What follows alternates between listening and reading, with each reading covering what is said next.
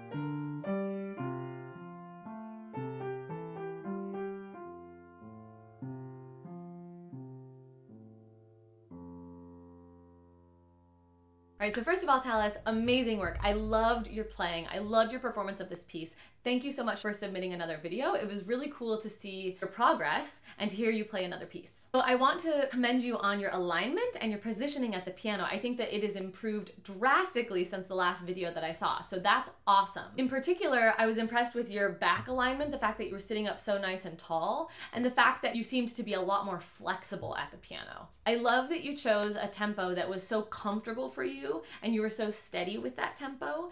It can be difficult sometimes to commit to a slower tempo, but ultimately if you can play it really well at a slower tempo, I always say that we want to pick a tempo where we can play musically and where we can play accurately, and we never want to sacrifice the musicality or the accuracy for a faster tempo, so bravo with that.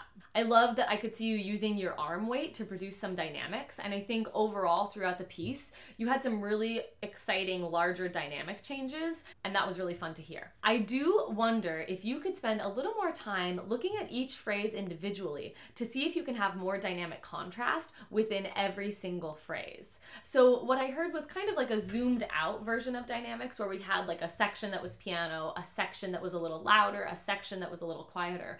But I wonder if we can find some more movement within every single phrase. A great way to do that would be to look at each phrase and ask yourself, where is the most exciting part of this phrase and how does that fit in with the context of the piece? So in the first phrase, for example, if we say that the first phrase is the first 4 measures, I would maybe say that the trill is the most exciting part, so we could work to build towards that trill and then maybe decrescendo at the end of that phrase, and that would sound something like this.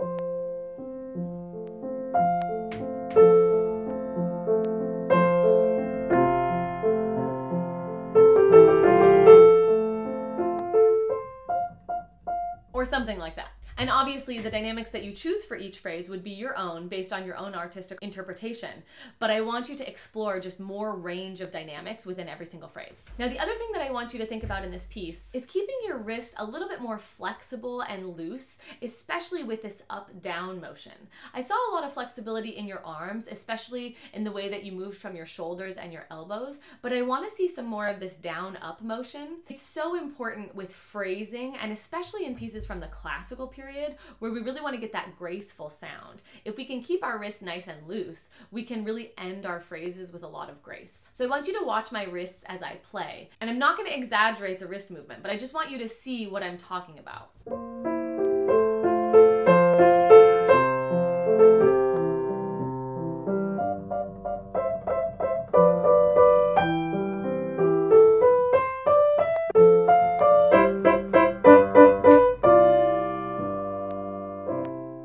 So you can see that especially at the little ends of slurs, I really have this down-up motion that helps to bring a lot of grace to those. And so I want you to experiment with that. And a really great exercise that you can do is you can pick an interval like a fifth or a sixth, and you can practice just dropping into the keys and going up and down and up and down, and then gracefully lifting from the keys, and then up and down. And honestly, the notes don't even matter. It just matters that you're getting really used to this motion. You can imagine that there's a rubber band that's kind of picking your wrist up, and then you can let the rubber band go, and then you can pick your wrist up, and it's just totally flexible like that. I explained that in a little more detail in one of my piano technique videos, and I'll link that in the description below. Thank you so much for sending in a video, Tallys. That was amazing. I loved hearing you play. I look forward to hearing more in the future. All right, this next person is Daniel, and Daniel's going to be playing Fur Elise for us. Let's hear it.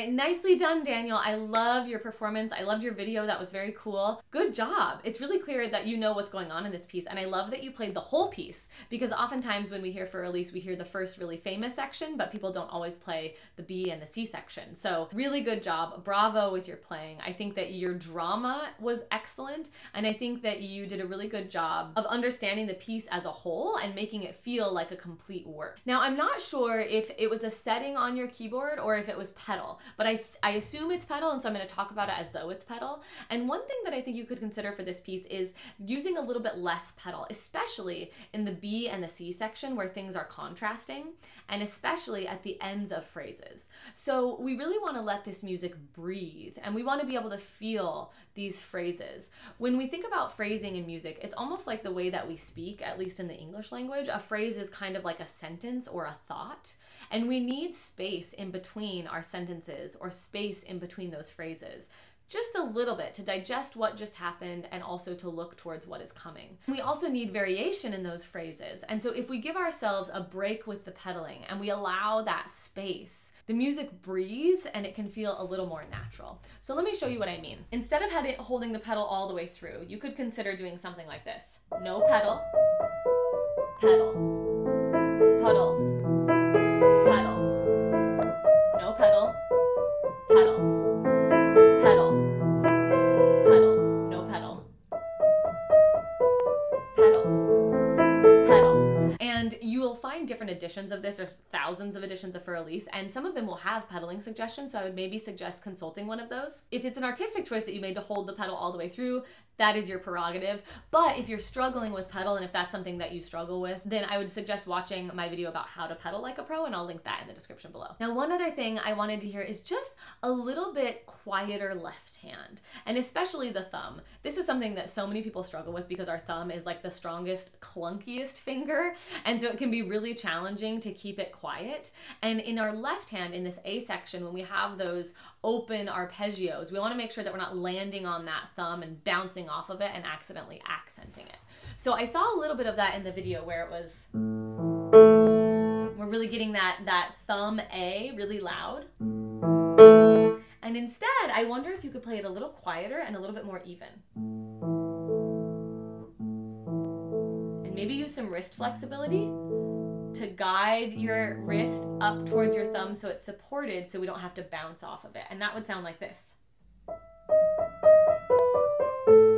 It really lets that melody sing out above that left hand. Now, my last comment for you is about the B section and the C section, and I think that you could bring just a little more contrast to these sections. And part of that will come from looking at the pedal, like I mentioned before, but part of it can come from also really paying attention to the articulation and getting clear on where the staccatos are, where the accents are, where the slurs are ending, and seeing if you can be a little more particular about those articulations and not pedal through them so that we have a little bit more contrast. The mood of Fur Elise is quite different in the A section, the B section, and the C section. So you could also ask yourself, you know, if this were the soundtrack to a movie, what would be happening during those sections, and how can you make it sound like that when you play the piece? Beautiful playing. I really enjoyed listening to you. I hope that I get to hear more pieces by you soon. Thanks so much for submitting. And those of you watching, please consider submitting a video. This has been so much fun, and I've been loving hearing the videos. I have a pretty good backlog of videos to listen to, but I'm taking submissions on a rolling basis. So I'm gonna be making these videos every week, and you can submit pieces at any point. And I'd love to know what you think about these videos and how they're helpful to you, if they're helpful to you, or if they're not helpful to you. So please let me know in the comments what you think of them and if you're finding them useful. And if you are, go ahead and give this video a thumbs up so that other people can find it as well. Don't forget to check out my other masterclass videos, which you can do right here.